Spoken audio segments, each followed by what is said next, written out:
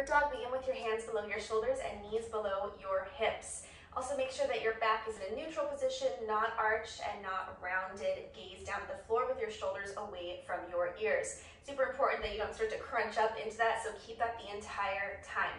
Okay, from here, inhale.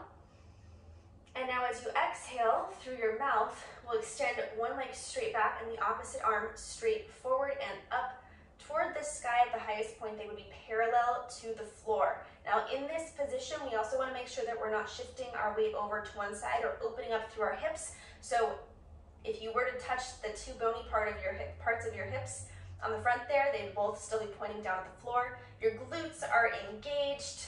Shoulder is still down away from your ears, thumb up toward the sky.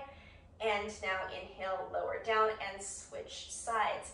As we do so, we're not arching our back, right? We don't have to lift up super high on this. It's focused here on keeping your core really engaged, even as your limbs are doing the moving. If this feels like too much for now, with both limbs moving at the same time, start with one leg as you exhale. Try the other arm, right? Make sure you inhale between them, and then you can begin to go with both.